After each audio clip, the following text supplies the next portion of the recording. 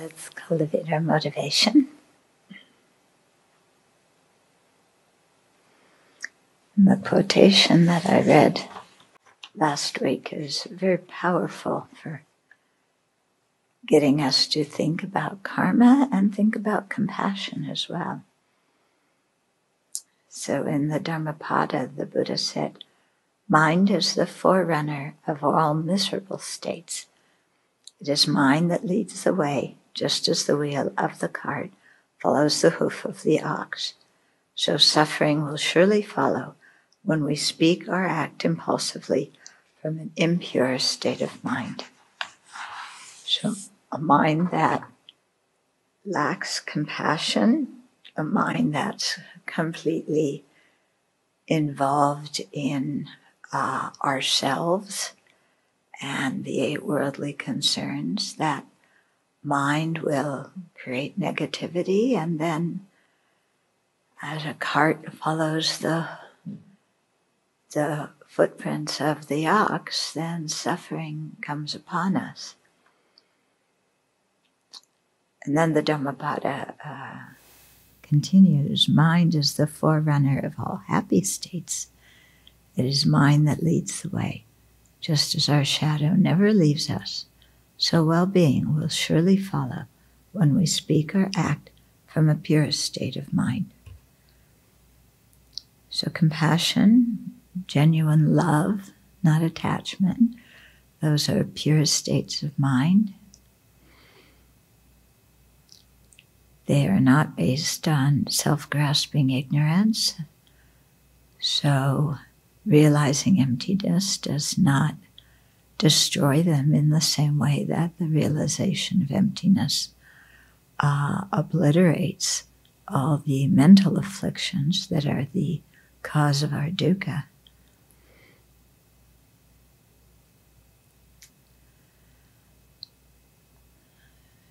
So understanding that compassion benefits ourselves and it benefits others, and that there's absolutely no harm to it, then let's generate that wish for ourselves and others to have happiness. Not just happiness in samsara, but really the happiness that comes from the Dharma, the happiness that is liberation and full awakening. And let's make that the purpose of our life. Because if we do, then we'll continually be creating virtuous karma and continually contributing to the well-being of society and of all sentient beings. So let's make that our motivation for sharing the teachings this evening.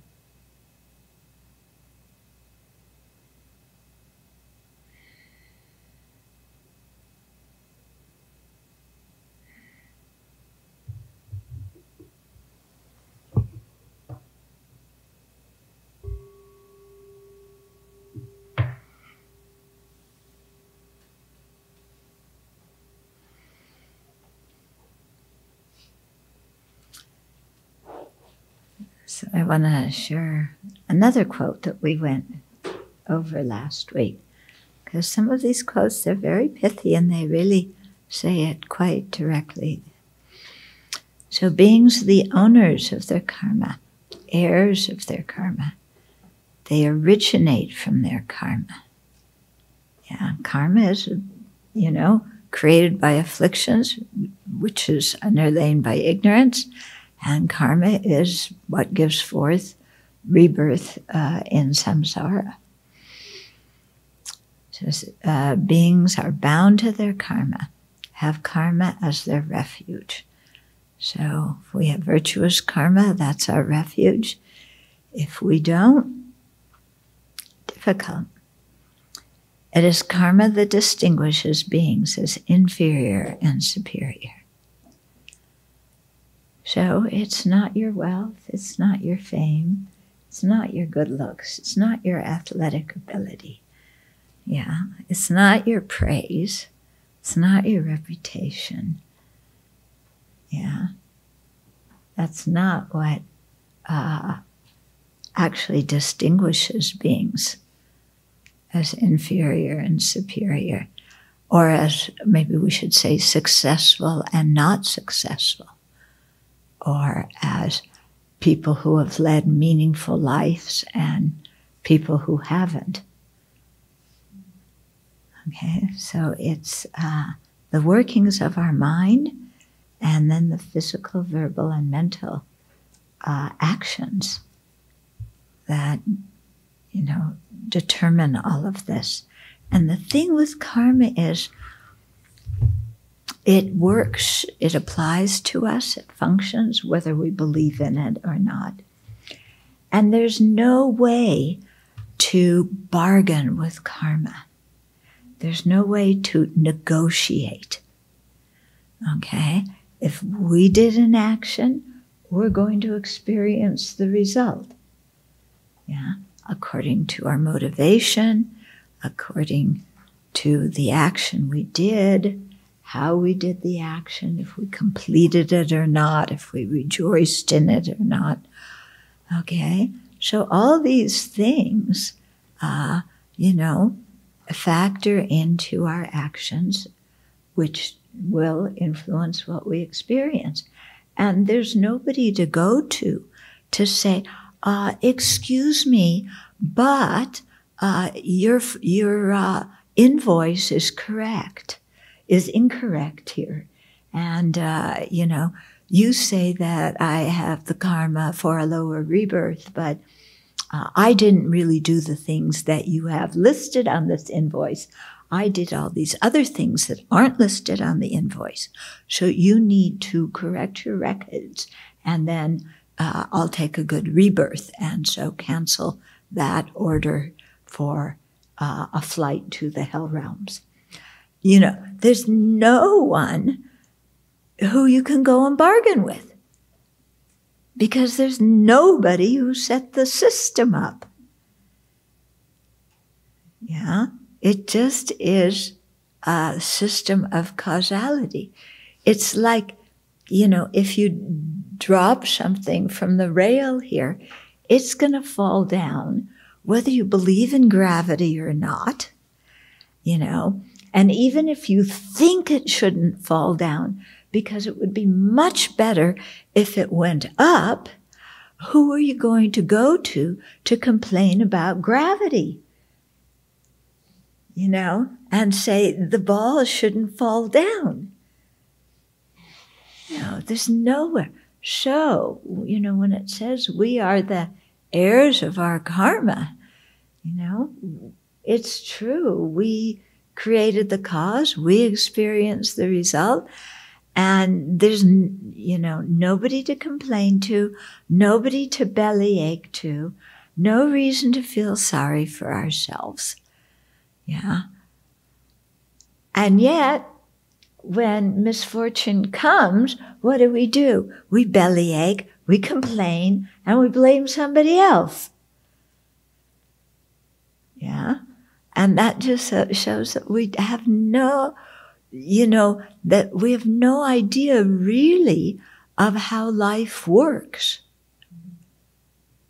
how the universe works. We have no idea if we behave in that way. Yeah.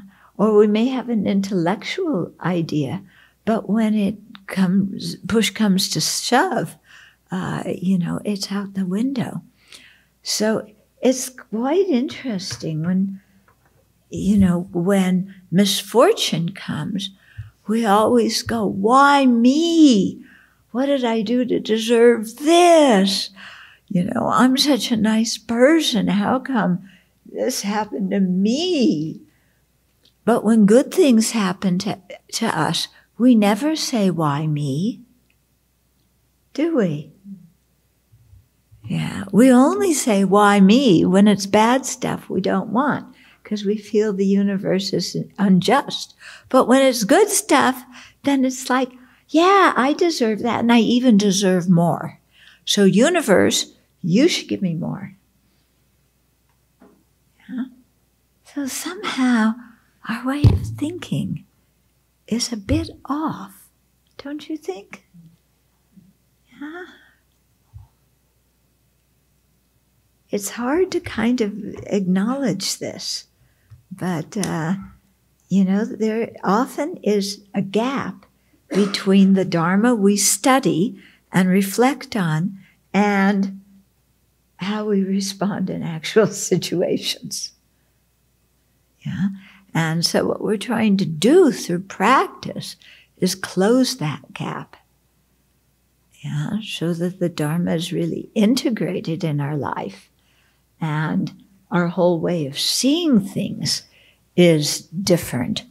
You know, between now and then, we have to be very vigilant and observe how our mind reacts. And when it's, you know, off in left field, we need to bring it back and remind it of how life works. Yeah, and keep bringing it back and trying again and working at it, you know, this whole process of integration. Okay, so we have quite a few chapters here about karma. And the first topic that we'll cover in it is the general characteristics of karma. So these are characteristics that all karma, that pertain to all karma, whether it's virtuous or not virtuous. Okay? So it kind of lays the ground for how karma works. So karma has 4 general characteristics. Understanding these provides us the basic framework to understand karma and its effects. Okay, so first one, karma is definite. Okay, what does that mean? It means happiness comes from previously created constructive actions, and suffering comes from previously created destructive ones. It never occurs the other way around. And this part I think is quite interesting. An action is not inherently good or bad, but it is designated as virtuous or non-virtuous or neutral in relation to the result it brings. So the Buddha did not create the system of karma. What he did is, through his supernormal powers, observe when sentient beings experience happiness. He looked at the karmic cause for that happiness and called those actions virtue. When sentient beings experience misery, he looked at the karmic causes of that misery. He called those non-virtue.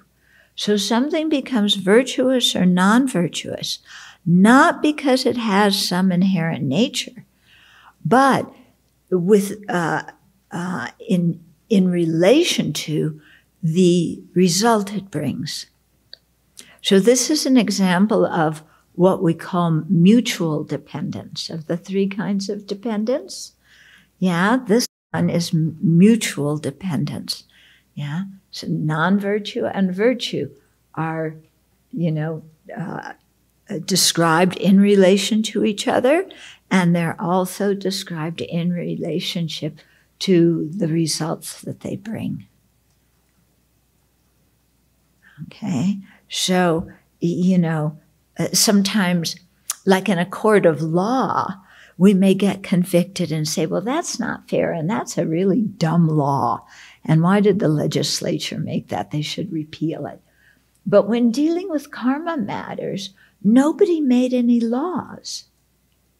It's just the way things function. Yeah, and it makes sense.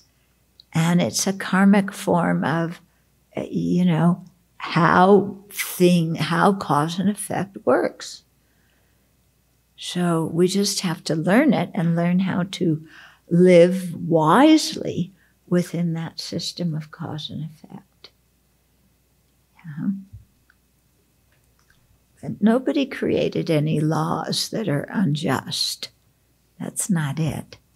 You know, the thing is, when there's a non-virtuous mind and harm to others or harm to ourselves, then it gets called non-virtuous and it brings suffering. That's it. Okay. So the Abhidharma says, karma that yields happiness is virtuous karma. Karma that yields the unhappiness of suffering is non-virtuous karma. The other karma, which creates a neutral feeling, is the other neutral karma. Okay? So it's given its name in terms of its result. Pali commentaries explain nuances of the term virtue and non-virtue. From a psychological and spiritual viewpoint, non-virtue indicates something that is psychologically or spiritually unhealthy. Okay, we all want to be healthy. So, if we want to be psychologically and spiritually healthy, we want to avoid non-virtue. From an ethical perspective, non-virtue is to be censured and shown disapproval. In other words, it's not something that the wise recommend. From the standpoint of its cause, it is produced by defilements, and from the viewpoint of its result, it produces suffering. Contrarily, virtue is spiritually and psychologically healthy and beneficial, ethically commendable, not produced under the influence of gross defilements, and leads to fortunate results. Okay? So, one thing that I think is quite important is if we're unhappy, okay, chances are there's some non-virtue either ripening or being created. Yeah? And so to look at that and see what's going on, and to think, I think it's quite interesting here, non-virtue is psychologically or spiritually unhealthy. Yeah, it brings suffering. So when we're unhappy, when we stew in things, when we fall into despair, we're psychologically unhealthy, and it's in some way or another related to non-virtue. Because the chief way that karma works, the chief, not the only, but one of the principal ways that karma ripens is in terms of the feeling aggregate. So unhappy feelings are always caused by non-virtue. Happy feelings are always caused by virtue. Okay? So, check our mental health. Yeah? Check your mental health. And if you're unhappy and you're upset and you're angry, something is, in terms of your attitude, your motivation, the actions you're doing, something is out of kilter.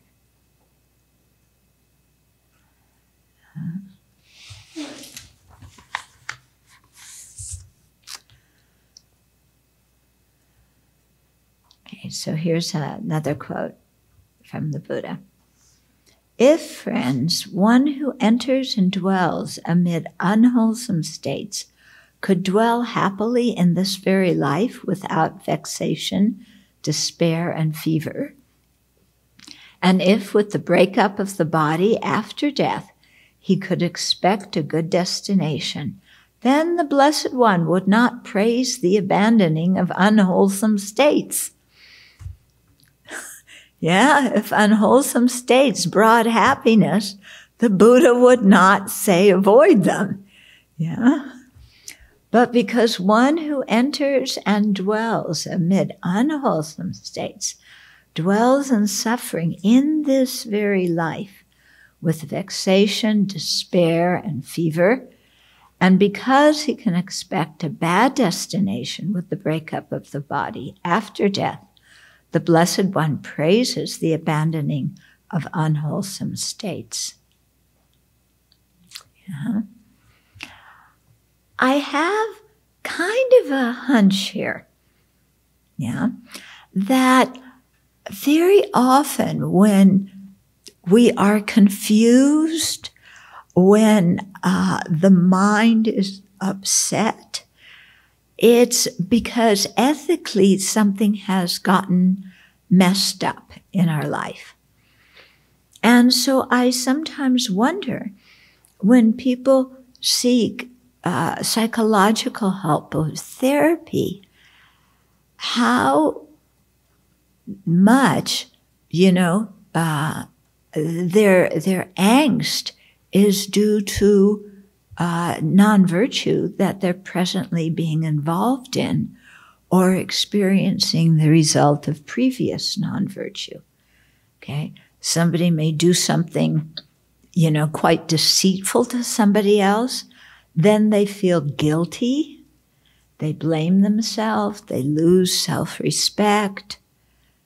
Yeah. Then, you want to go to a therapist to talk about your feelings about yourself and all.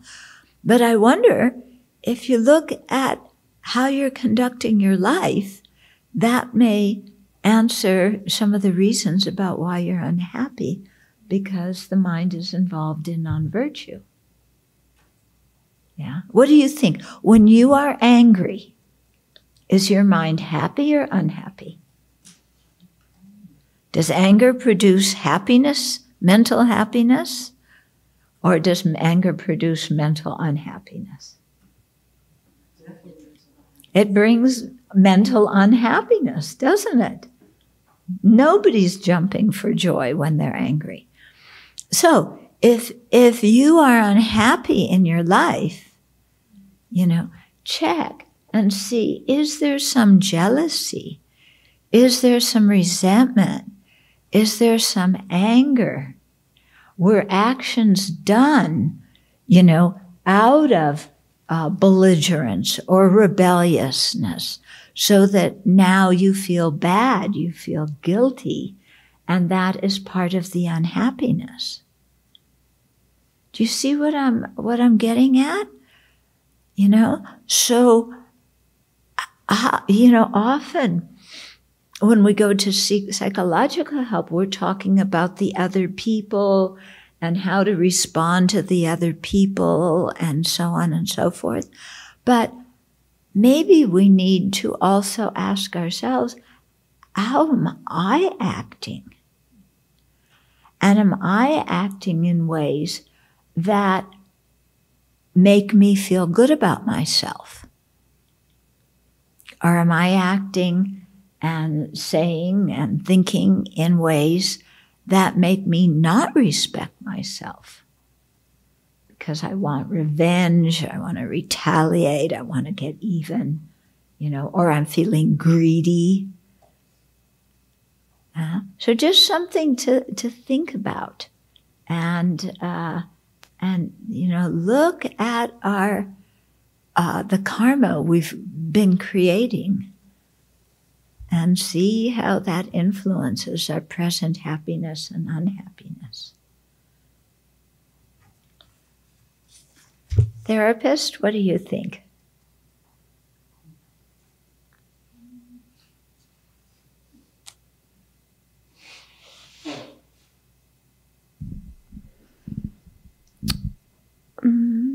Yeah, I guess when people come to therapy for things that are going on currently, oftentimes there is that. You don't hear it immediately, but after some time, then you start hearing about being unfaithful to their partner, or, those kinds of things. But then there's the other group of people that come to try and make sense of past things that have happened, like in their childhood and that kind of thing. And so I don't see that one so much connected. Yeah. You don't think there's anger in those people who've had unfortunate things happen when they're kids, and that sometimes holding that anger? Sometimes anger, but maybe anger toward themselves, They feel like they caused it, yeah, in that way. Or anger towards the perpetrator of the harm.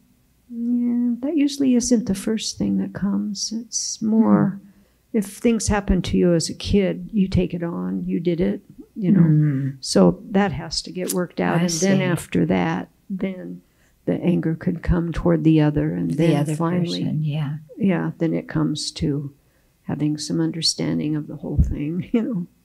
Yeah. Yeah. Anyway, something to think about in your life. So let me continue with the quote here. If, friends, one who enters and dwells amid wholesome states would dwell in suffering in this very life, with vexation, despair, and fever, and if with the breakup of the body after death he could expect a bad destination, then the Blessed One would not praise the acquisition of wholesome states. Because, so virtue brought misery, Buddha's not going to praise it. But because one who enters and dwells amidst wholesome states, dwells happily in this very life, without vexation, despair, and fever, and because he can expect a good destination with the breakup of the body after death, the Blessed One praises the acquisition of wholesome states. Yeah, so it's, spend some time thinking about it. See how your moods correspond with having virtuous and non-virtuous thoughts. Yeah. When you help somebody, do you feel good about yourself afterwards, or do you feel lousy? Yeah. Even you do something small to somebody, help somebody. Yeah. Do you feel lousy? Do you feel good? Yeah. When you dump your anger on somebody afterwards, do you feel lousy? Do you feel good? Okay. So, I know for myself very often, if I pick up some discontent in my mind, something is not right, if I check, it's often because I said something or I was thinking something that was non-virtuous. Yeah. And so as a result, there's this discomfort in the mind. Yeah, the mind is not comfortable. Anyway, check for yourself to see if that's true for you. Okay, here's another quotation from the Questions of the Bodhisattva Sarata Sutra. As in planting, happiness and misery are effects from the deeds performed. How can a bitter seed yield a sweet fruit? Seeing this universal truth, the wise should think, evil doing brings painful effects, while good deeds always lead to peace and happiness. So then somebody's going to say, well, somebody else harmed me, and I was really mad, and I got even with him. I talked behind his back and ruined his reputation, and I trashed him. I feel so good about it. Yeah. So then somebody say, well, he just created non-virtue, but he feels happy. Do you think that feeling of self-satisfaction from having retaliated and harmed somebody, do you think that person actually in their heart feels happy?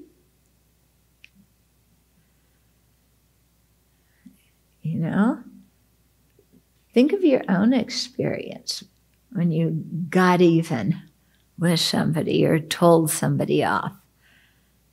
Initially there might be this surge of power. I stuck up for myself. I did it. I gave them a taste of their own medicine. Yeah, so initially the feeling of power, happiness, I did it. But then, does that happiness last very long? or what comes, you know. Often we've hurt somebody, we've harmed them, we feel guilty, or we feel fearful because they're going to retaliate against us now, or we feel worried about what might come. Yeah. So just observe and check. You know, people with tweeting now, they tweet so many amazing things that, you know, I wonder, would they ever say to somebody's face? Maybe they do. I don't know if some of the things people tweet, would they ever say to a human being standing right in front of them? Or you know, I mean, if they would, my goodness, and they have to totally block out that the other person's a human being with feelings, you know? And so people may tweet stuff and go, oh, good. But yeah, what does it do to your own conscience and your own feeling about yourself? I was very impressed the other day when Mitt Romney was, I can't produce his quote exactly, maybe somebody can look it up, or somebody remembers it better than I do. But he was saying that, you know, you have to live by your conscience. And he was saying, I'm, you know, too old now to not do that. Yeah? And that your conscience, you know, we have a conscience, and we may tell our conscience to shut up, but it kind of hangs in there. Now, granted, sometimes our conscience feels bad about things that are not our fault. We blame ourselves for things that are not our responsibility. But sometimes, you know, we refuse to look at things that are our responsibility. And so I was impressed with what Romney said. Yeah, he kind of insinuated that he had acted for self-profit in the past, and now he's seeing he doesn't want to do that anymore. And when some reporter asked him, well, what kind of things do you mean? He said, I'm not going to tell you. Yeah. But I think, you know, at least one senator is standing up and saying something about the power of virtue and the power of how you feel about yourself. So it may seem that some people experience satisfaction after engaging in destructive actions, such as taking revenge on another person. The immediate pleasure they experience is due to their distorted way of thinking, while the result of their present action will be suffering in the future. Okay, so it's a distorted way of thinking that makes us feel happy when we create non-virtue. Similarly, someone may go through physical difficulties doing prostrations, but the long-term result of this action will be happiness. So how you feel immediately when the action is happening is not the sign of whether it's virtuous or non-virtuous. It's the long-term result. Okay?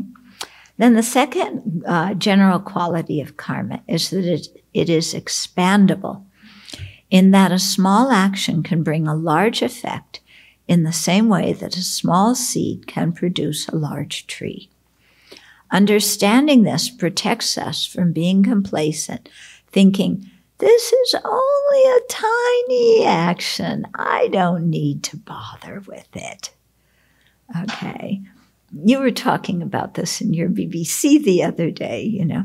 Oh, it's just the defilement is weak. It's just a small one, you know. I'll follow it. It doesn't really matter. Yeah. But what this point is saying is that a small seed can grow into a big tree.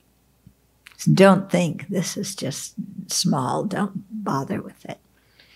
Instead, we will take care to avoid small destructive actions and engage in small constructive ones. So the groups of utterances, the Udana Varga, counsels, okay, like a poison that has been ingested, the commission of even a small negativity creates in your lives hereafter great fear and a terrible downfall. So don't poo-poo negativities. As when grain ripens into a bounty, even the creation of small merit leads in lives hereafter to great happiness and will be immensely meaningful as well. So also small virtuous actions that we do can have a big effect. So don't just say, oh, well, it's small, why should I do it? You know? And so like setting up your altar in the morning, you know? Oh, it's just, you know, kind of offering water bowls. That doesn't create very much merit. And, you know, so I'd rather sleep the extra 5 minutes. You know, it's a small action, but things become heavier the more we do them. Yeah? And so every morning you start out the day, you know, creating some virtue in that way. And that's the benefit of following a schedule here at the Abbey, is that every day you're implanting those seeds of virtue in your mind. And it becomes easy because everybody's doing it, so you do what everybody else does. Yeah, and then it really works. It builds up the virtue over time. So that's really why it's important to have a regular daily practice. Not a daily practice that, you know, one day a week it's like, I'm sitting in meditation hours, 8 hours a day, you know, and then the rest of the week you don't do anything. Yeah, it's much better just do a little bit each day and keep building on that good energy.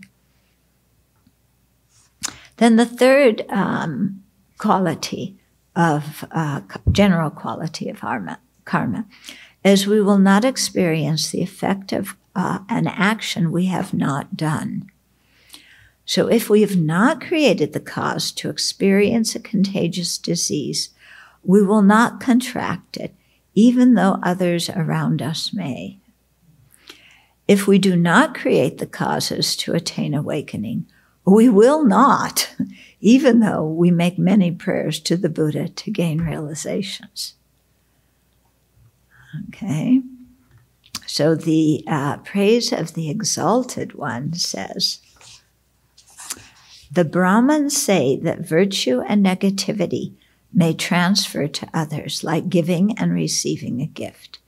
You, the Buddha, taught that what one has done does not perish, and that one does not meet the effects of what one has not done. So I remember after 9/11, we heard so many different stories, you know. I remember there was one man, he worked in the Twin Towers, usually every day, but that day his child was starting school. So he didn't go to work. He took his child to school. So he lived even though, you know, his whole workplace crumbled. So that's a good example of, you know, if you don't create the cause, you don't experience the result. Then there were other people who didn't work in the Twin Towers, but that day, for one reason or another, they had some business there, so they happened to be there when the planes hit. Yeah? And so again, you know, if the cause is created, then the result comes about. So it's, you know, it's something to really think about. And it accounts for all these kind of strange things that happen when things don't turn out the way we think they should, according to our short vision experience of watching how things unfold. Yeah. So they often give the example, like in India, whatever business you have, usually all the people who do business, let's say in car repair, they're all on one street. Yeah. Here, they're kind of located or different places around the city for convenience. But in some countries, all the or most of the car repairs are on one street. And most of the tailors are on another street, and like this.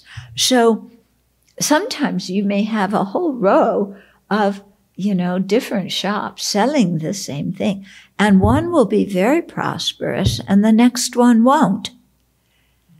And, the example that my teachers often gave for that or the explanation is that if someone has created virtue before, then they will get more business. And the guy who hasn't created as much virtue, even though they're next door, won't get so much business. Yeah. So things like that happen too. And it's funny sometimes, you apply for something and you think, I'm very well qualified, and then you're not chosen for it. And somebody who seems less well qualified is chosen. Yeah. So if we create the cause, it happens. If we don't create the cause, it doesn't happen. Yeah. And so here, definitely thinking about our awakening, that we have to create the cause for it. Yeah. It's not a thing of making prayers and having, wishes and feeling, things of faith where we get shivers down our back. It's creating virtue. Okay? So there's a lot of things we can do that look spiritual that aren't. The mind isn't virtuous. It's the action itself isn't even an action created with intention. Yeah. So we have to create the causes if we want those results. But it's funny how our mind works, even in terms of worldly ways. We know how karma or how cause and effect works. If you want a certain job, you need to do the training, or if you don't want such and such to happen in your portfolio, then don't act in a certain way. And yet we know this, and yet we just do whatever and somehow expect that cause and effect is going to work differently for us. I don't have to study for the test. I'm just going to go in there cold, but I'll ace it. Yeah, we still expect that. So there might be somebody who has a very good memory and who studied the whole term, so they don't need to cram the night before. Yeah, so maybe somebody like that. But for that person, they have created the cause. The rest of us, yeah. So it's very strange how we think. Then the fourth general characteristic: karmic seeds do not get lost or magically vanish. So the effect of an action will be experienced unless it is counteracted. Okay? So the basis of Vinaya, the Vinaya Vastu, says, even in 100 eons, karma does not perish. When the circumstances and the time arrive, beings surely feel its effects. So the karma is not going to get lost, even though the time between when it was created and when it ripens is a very, very long time. Okay? So unless a karmic seed is counteracted, it will one day bring its results. Seeds from destructive actions are inhibited from ripening by the 4 opponent powers that are explained below. So we'll get to them soon in this class and also in Bodhicharya Avatar. We're coming, the next verse will explain them. Seeds from constructive actions are thwarted by anger and wrong views. Okay, so if we've created negativity, purify. Yeah, and if we've created virtue, really guard the mind against anger and wrong views. Although karmic seeds do not get lost, events are not predetermined. The ripening of karma is an interdependent occurrence with many contributing factors and variables. We do not know what the future will be until it happens. Okay, because some people get they concretize karma, thinking that, I hit you in this life, so next life you hit me, and then they come up with questions of, what happens if in the next life I've changed and I don't feel like hitting you back?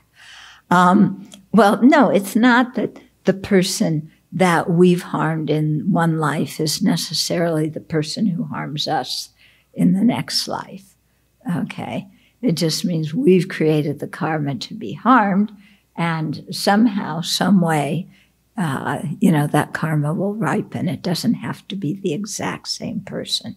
And it doesn't have to be that we experience the exact same thing that we made somebody else feel, So sometimes, the idea gets really kind of, concretized in a way where people start feeling like it means you're fated, and it doesn't. There's a lot of flexibility in karma if we know how to use it. Okay? And hold on. So what is not flexible is virtue produces happiness and non-virtue produces suffering. Okay? So that's not going to flex. But within that, how a virtuous karma ripens, how a non-virtuous karma ripens, there's a lot of room how that can change depending upon whether we do the action repeatedly, whether we've purified it at all or destroyed it at all, whether, what's going on in the environment with the cooperative conditions. So there's lots and lots of things that influence exactly how something ripens. And about the scriptures talk about bodhisattvas receiving a prediction of their future awakening. How does that work in relationship to this? I think it must be that somebody has created such an amazing, incredible amount of virtue, and they are at a stage of the path where they're not going to regress. Yeah. So these predictions, they don't happen to common people. Yeah. They happen to people who've been practicing for a long time, who have some realizations, who have a great collection of merit.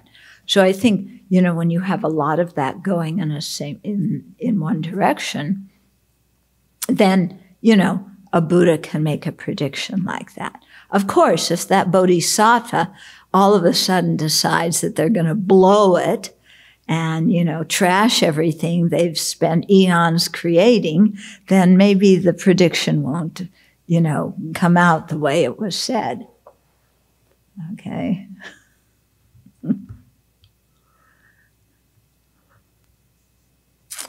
Okay. So those are the 4 general characteristics of karma. Now we're going into the specific characteristics where we're going to talk about specific actions, what to practice, what to avoid.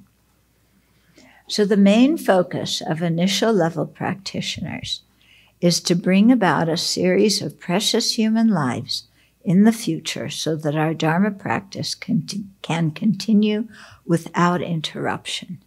Okay, so that's our primary thing. Long term, we motivate for full awakening. But primary, we have to keep ourselves out of the lower realms. Okay? Because if we take a lower rebirth, then it's going to be very hard to get out. Okay? So, attaining that kind of rebirth entails creating the causes, and that entails having a good understanding of the specific characteristics of karma. Okay? So the harmful karmic paths that cause unfortunate rebirths or otherwise hinder our ability to practice, and constructive karmic paths that bring fortunate rebirths and circumstances conducive for Dharma practice. So in this light, the Buddha outlined 10 non-virtues to abandon and 10 virtues to practice. These 10 subsume the significant karmic paths to pay attention to, although they do not encompass all physical, verbal, and mental actions. Okay, so they don't include everything, but they include the principal things. Okay, so the Buddha set these out. Okay, so what is the bad? Okay, the destruction of life, so killing, taking what is not given, or stealing, unwise sexual conduct, false speech, or lying, divisive speech, harsh speech, idle talk, covetousness, maliciousness, and wrong views. So there's the 10.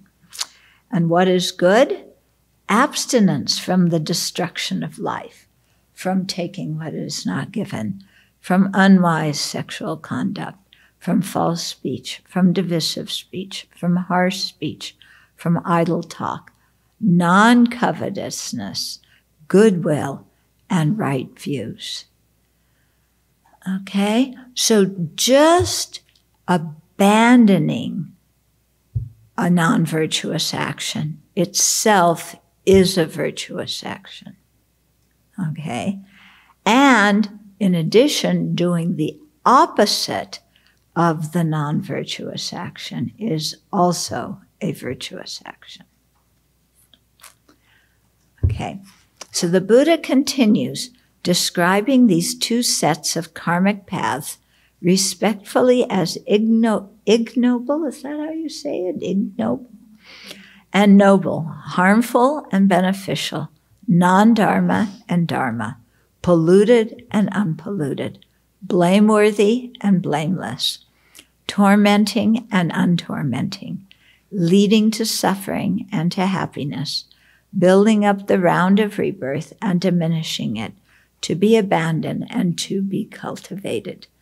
So when he went through these 10, he talked about how they were all of these, things. The non-virtuous ones were part, the virtuous ones were part. Okay. When they talk about something being blameworthy or blameless, it doesn't mean that everybody's going to blame you and say you're a bad person. It means in terms of the wise, the people that we respect, the people who practice well, who have integrity, what do they see as pure behavior? What do they see as defiled behavior? Okay, so when it talks about blameworthy and blameless, that's what it means. So it's kind of telling us we should, in general, we're encouraged, don't care about our reputation or what other people think. But when it comes to what the wise think, we should care about what they think. Because as the wise look at us and say, what are they doing? Then we should heed that. And if the wise say, what you're doing is good, then we should heed that as well. Okay. So of the 10 non-virtues, 3 are done physically: killing, stealing, and unwise and unkind sexual behavior. So the Buddha describes them. There is a person who destroys life. He is cruel and his hands are blood-stained.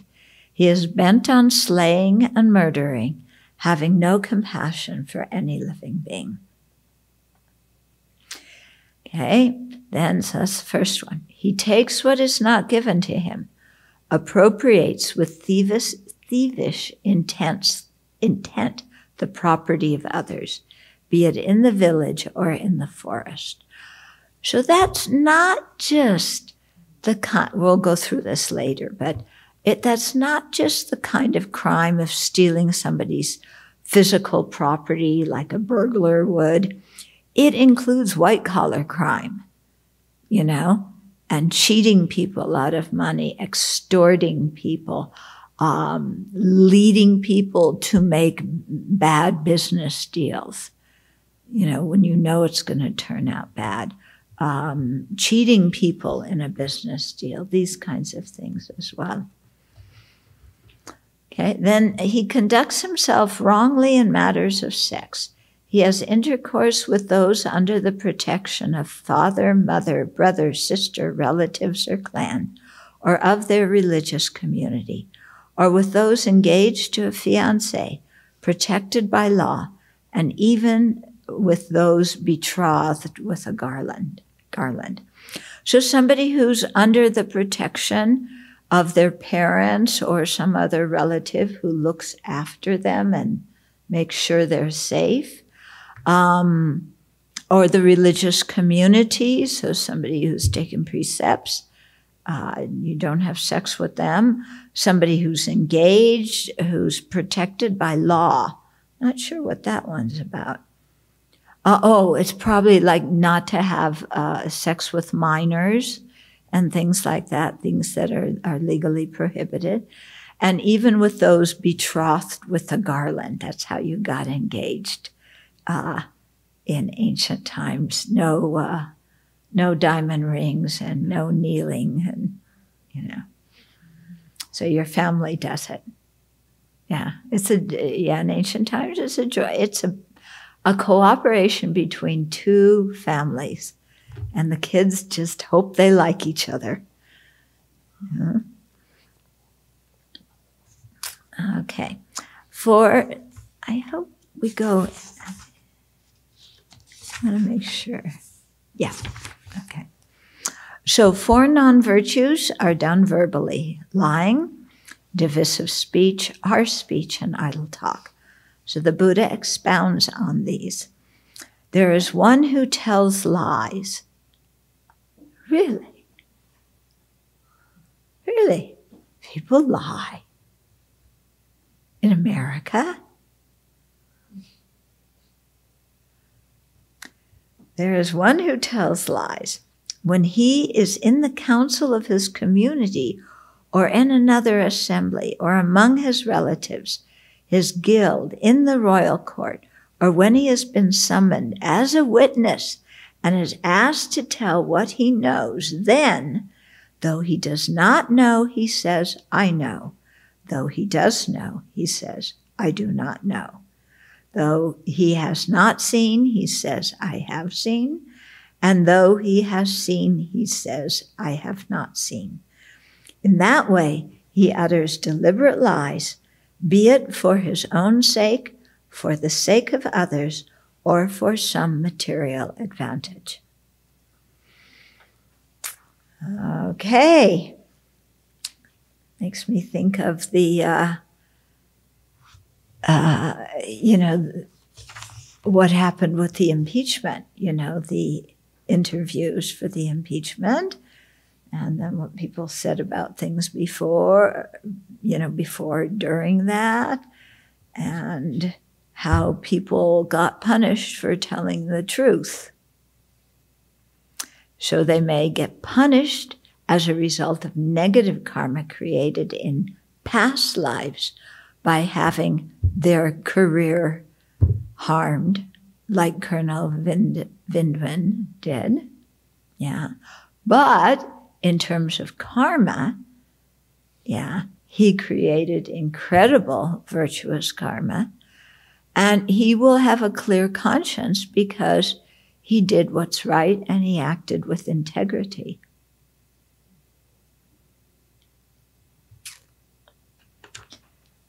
You know, and some people in the government, I don't know how they live with themselves. I really don't.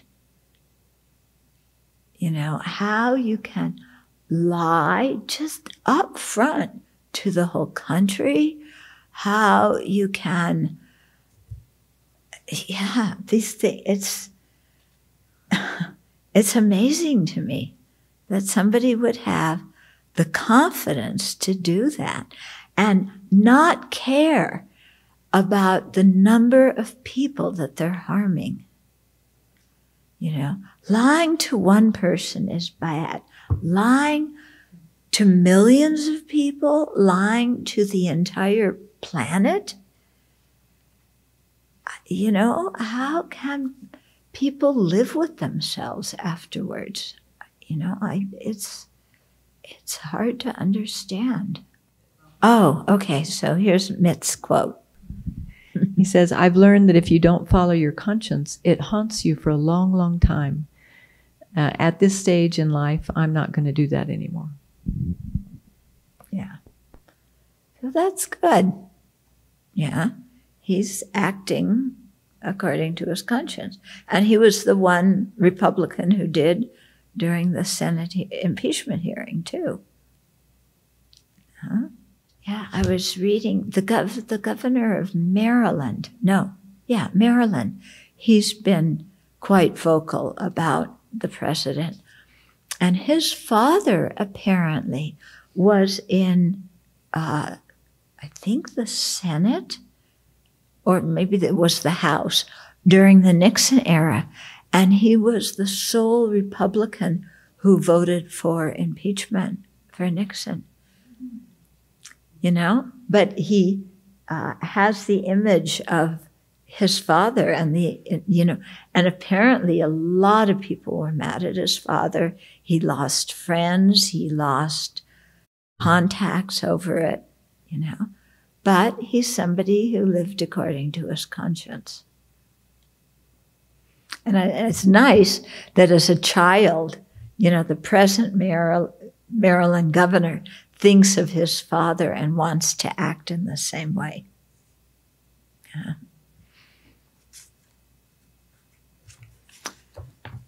Okay. So that was about lying. Or he utters divisive words. What he hears, he reports elsewhere to foment conflict there. And what he hears elsewhere, he reports here to foment conflict here. Okay. Oh, there's a lot of people who do that nowadays, isn't it? Yeah. Let's stir things up. Thus he creates discord amongst those united, and he incites still more those who are in discord. He is fond of dissension. He delights and rejoices in it, and he utters words that cause dissension. So some people love creating chaos. Yeah. And so, you know, chaos in general, it can mean being the leader of a faction that gangs up on one person. Sometimes in workplaces this happens. Yeah, it's very interesting. This is how you bond with other people, often in a work situation, by ganging together and criticizing together one person over there. So the fact that you all agree that that person's a jerk and should be fired is what bonds you together with another person. What kind of bond of friendship is that? Yeah, when the glue that makes you call somebody a friend is the glue of dividing people and creating conflict between the person, you know, the black sheep that you're blaming and everybody else in the office. Okay, and here I think of 6th grade. You've heard me talk about this before. So maybe we all know, although maybe you aren't like me, but I went to a school where in 6th grade, everybody, except the kids who were left out, belonged to a little clique. Yeah, did you have that at your school? Everybody had their own little group that they belonged to. So I was part of a group. We were 6 girls. Yeah. And I don't know what brought us together anymore. But anyway, you know, this was our little clique and we spent time together. And every Friday we wrote up a list of the people that we liked and the people we didn't like in the class. Oh, we were terrible. We were horrible, you know. And then we would share our lists. You know, somebody went up, somebody went down. So one day, I don't know why, but I decided that I didn't want Rosie Knox in the group anymore. I have no idea why. Rosie was one of my friends. So I did this exact thing. You know, because with divisive speech, I found some reason to criticize Rosie to the other 4 girls, yeah, and get it so that we all decided together to kick Rosie out of our group. So we did that, and that was fomented by me, I confess. So Rosie was out. Then, the next week, they got together and they kicked me out of the group.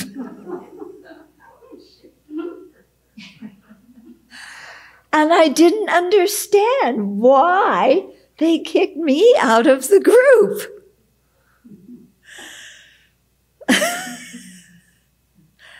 So it took me a while to, you know, to kind of get it, that you foment discord, and it's going to come back and whack you. Yeah? So then I was out of the group. And who else was it? Gail Goodwin, Susie Arbenz. I can't remember who the other ones were. But I was out. And they took Rosie back in. So someday, I'm sure, I hope, maybe Rosie will come to one of my talks and I'll be able to apologize to her. Her and Peter Armetta. That's another story. Okay. Do you have people from when you were really little that you look back on and you say, oh my God, how... There's some other people from when I was young that I just treated so awfully for no good reason at all. You know, just being arrogant and wanting to put somebody down so that I could think that I was a big shot. And you know, this stuff done in grammar school. And dare I say we all did it? Anybody here who didn't do it? You know, you didn't? That meant you didn't go to school. I did something worse Oh, what did you do?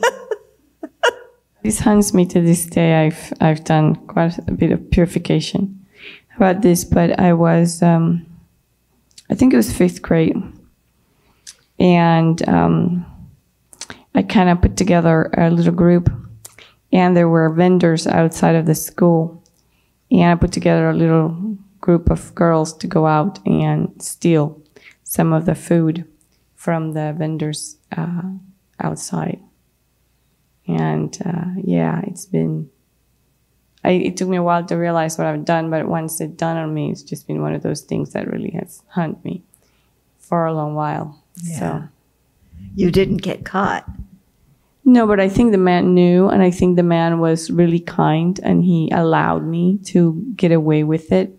I think he really knew what we were doing. It's not stupid.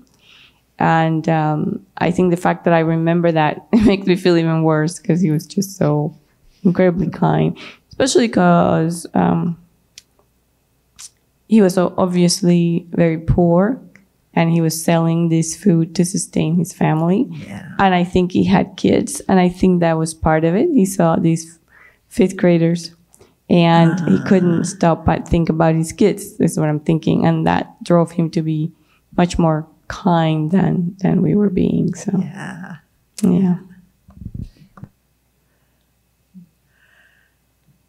So, yeah. So those are things, I don't know about you, but my first Vajrasattva retreat, boy, purifying things from 6th grade, from 2nd grade, from, all that stuff we did.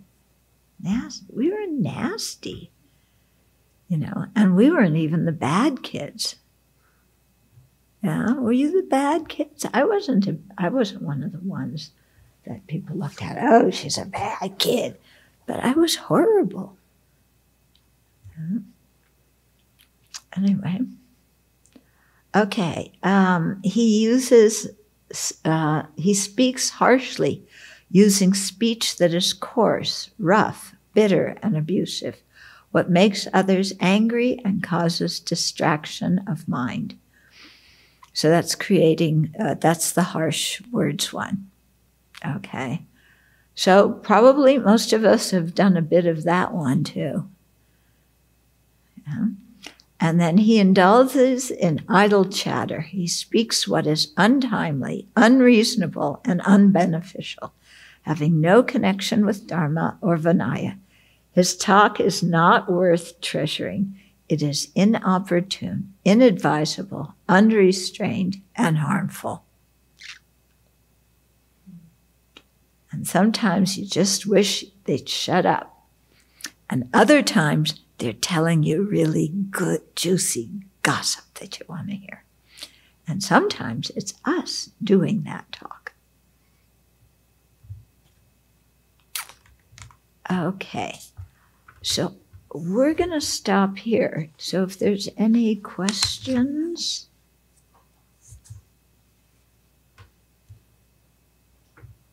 Or comments? Are you all having flashbacks to grammar school?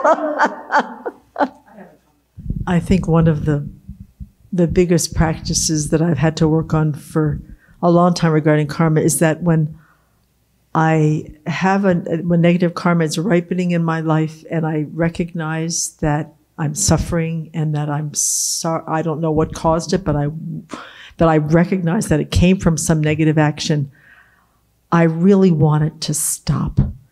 Like, I really think that my regret in my recognizing that this suffering was due to a negativity. Mm-hmm. The whole idea that it could be ripening for a really, really long time is something that I have had a very hard time making peace with. And to be able to use it to deepen my self-acceptance and my own compassion, and to be able to turn that outward when I see people get themselves into a lot of trouble and then watch the suffering results play for a period of time.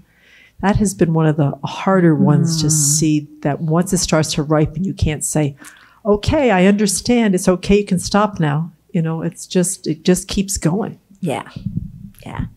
They say that, you know, once you break your leg, you can't unbreak it. You can mend it, but you can't unbreak it. Yeah. And once, you know, we do something with a certain momentum, I guess I've never done downhill skiing, but maybe, you know, once you push off and you start on your way down, you may say, oh, I changed my mind. But, yeah, you still have to go all the way down. I was just thinking back when you were talking about going into therapy and people seeking psychological help,